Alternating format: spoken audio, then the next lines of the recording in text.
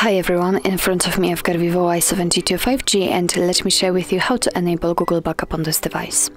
So first of all we have to enter the settings, and now let's scroll down to the very bottom and tap on System. Now we have to tap on Backup Data, and as you can see we've got only one option, Google Server, so let's tap on it. And here we've got the option Backup Account, so we have to tap on it in order to add a backup account now. If for some reason this option is turned off, it means that the Backup My Data is also turned off. So first of all let's tap on the switcher and then let's enter backup account.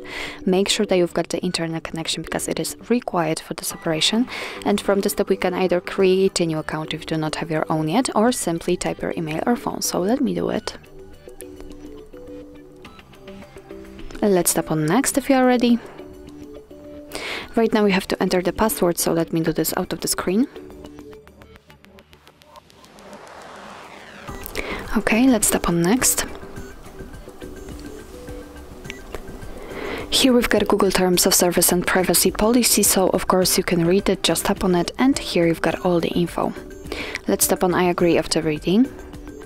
Here we've got the backup and storage info, so let's tap on accept, and here we've got again the same information listed. And the backup includes apps and apps data, call history, contacts, device settings and text messages.